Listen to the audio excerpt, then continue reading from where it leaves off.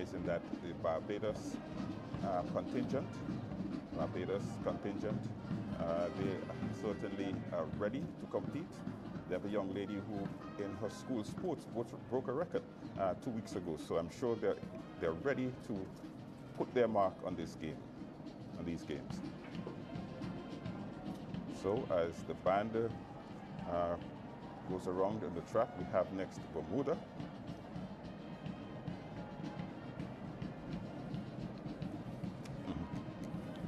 Bermuda guys, any athletes that we should look for?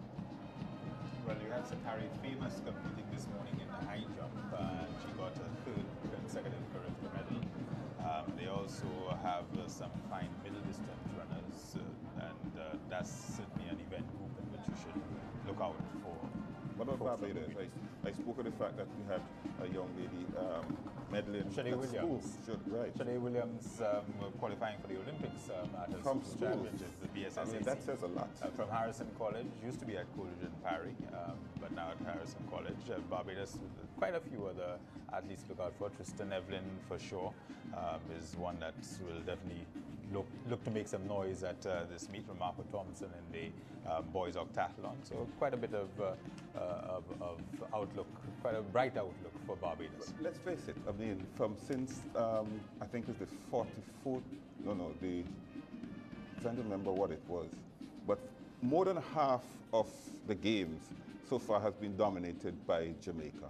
Absolutely. Yes, I think the last time Jamaica didn't top the medal tables was in 1983-84. You would have been around, Godfrey. Yes, 83.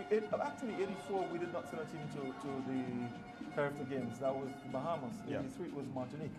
Before that, 82 it was Jamaica, and of course they swept. That had to do with the conditions in Grenada at the time, in 1983. Yeah, it was a difficult Revolution? period, and the association was going through some rough periods. It was very, very difficult, and so we weren't able to sell a team in 84. Okay, so we have now more of the athletes as they come past.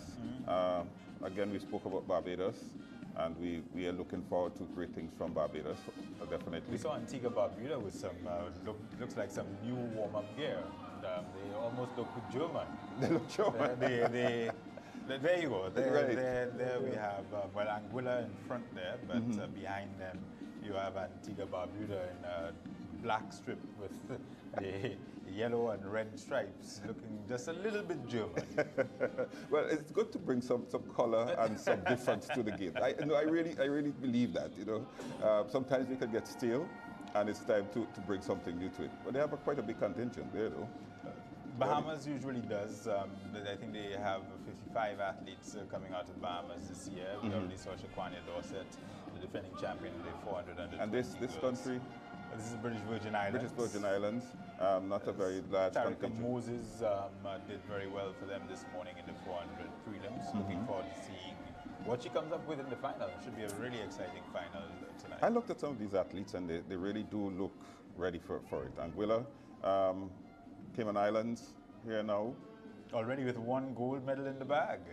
I looked at them yesterday, and trust me, they look a very focused team. And one gold medal in the back says everything, I think. Yes, yes. Okay. Bahamas quite a few medal prospects as always. Well, I think as we've been saying, they're the noisiest group here. They had a disappointing time actually in Martinique 2014, but they bounced back well from that last year, and looking forward to improving even further this year in Grenada. Dominica, very small contingent there. Anybody special we should look out in Dominica? Dominica already has the one silver medal in the javelin throw under 18. They should also be looking forward to seeing Shani Angol. Shani Angol, a Commonwealth Youth Games silver medalist in the javelin throw. She should be somebody that we should watch out for in the under 20 javelin throw. I'm told she's throwing fairly well, although her coach said that she's a little bit out of sorts, but she should figure somewhere in the medal equation come the under 20 girls javelin throw. Big group from Guyana. Guyana, yeah. Guyana missed out last year. They had some travel problems. Cassie George, their star runner, not making the team this year. But I'm told that they have some interesting prospects. You don't usually get a whole lot of... And it's also ranked number 10 in the Carifta standings. Yes, so, yes. I mean, clearly they have history. Contention. Yes. And here they are. You just don't mess with this team. 80 strong. Number 1. 80 strong, the Jamaicans. Listen, they're already on top of the medal table for gold. Definitely. 1,556 medals. 59 medals. Medals, and yes. the next country is 506. In fact, the amount of goals that they have is more than the country. Yes, the next country. Yeah, because the goal is a little over 700. You know, and I think that is something that really has to be looked at. So, a question that I would ask: are we looking sufficiently at Jamaica and collaborating enough with Jamaica so that we could benefit from some of the development? Well, I think before you go, St. Lucia. Yes, St. Lucia with a team of 14, largely inexperienced athletes. Just I think 3 athletes coming back from last year. One of the stronger medal hopes would be in the under-18 girls, Julian Alfred. She got 3 silver medals at the boys and girls champs in Grenada, in Jamaica. She's in Grenada now, in Jamaica, and she fancies her chances to be in amongst the medal hunt in the 100 meters. St. Martin just passed. An interesting thing. Carifta Games started in 1972, the changeover from the Caribbean Free Trade Association to CARICOM. At that point, you never thought of countries like Curacao, the Netherlands, and St. Martin, and so forth. But we have them. And Haiti. And Haiti, exactly. Yes. And here we have St. Vincent and the Grenadines, not a badly sized contingent. But I saw a disappointing statistic this morning. In all of the years, we've only garnered 4 medals in the 45 years of competition. So probably we need to do something about that. I would imagine 1 or 2 of those would have belonged to Kinnick Alexander. Yeah, that's right, exactly. You have the Boyd boys who've now they were all silver medals, level. by the way, you know. But St. Vincent and the Grenadines, I believe now on the beginning of a new cycle, and hopefully we will see some good things from SVG. Absolutely. They also have a fairly young team, but largely focused on the under-18 division. So hopefully in the years to come, we will see a lot more to come from SVG. St. Kitts and Nevis produced Kim Collins, and therefore is a team that clearly we have to watch. Yes, a small team, surprisingly small team from St. Kitts and Nevis. Trinidad and Tobago, actually number 2nd in the rankings. Yes. You know, so. The truth is that we do have great athletes out there. It's how we nurture and bring them forward. And I asked a question earlier: are we learning from Jamaica? Well, I think the islands are starting to look in that direction because what is noticeable is that a lot of the Jamaicans, they train at home. They have their own program at home in Jamaica, and it is successful. It's bringing a lot of success to them. So I think our association here has been looking at that. In fact, there's been some discussions along those lines in trying to collaborate with some of the schools and clubs in Jamaica to get some of our athletes into their programs. And here we are. Oh, definitely, definitely. In fact, we already have 1 bronze medal in the javelin on the 18 boys. We got a bronze, yes. I think we got 3rd and 4th place. And she's enjoying the moment in the sunlight, in the sunshine, and that's great. Should be getting some more medals this evening. A fine start by the young lady Crawford in the under-18 400. Oh, she was wonderful. Yes. It's not going to be...